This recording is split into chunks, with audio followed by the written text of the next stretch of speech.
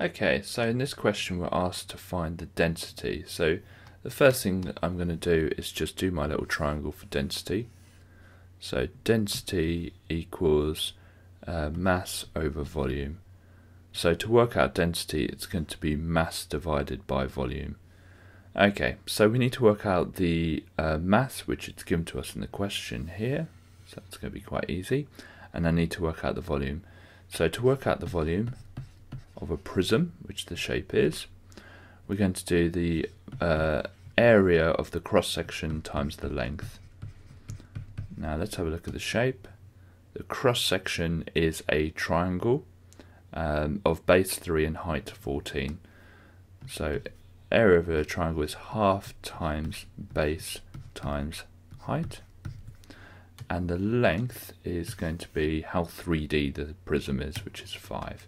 So we're going to times it by 5. So I'm going to type that into my calculator. 0.5 times 3 times 14 times 5. And I get the answer of 105.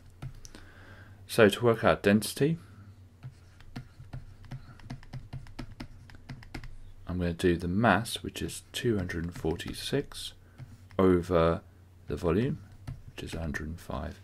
So 246 divided by 105, and I get a very long answer, 2.3428 blah blah blah blah blah. It says to do decimal places, so 2.34 grams per centimeters cubed. Now the grams was the unit of mass, which was given to us in the question, and the centimeters cubed is the volume, because all of the units were centimeters, so the volume will be centimeters cubed.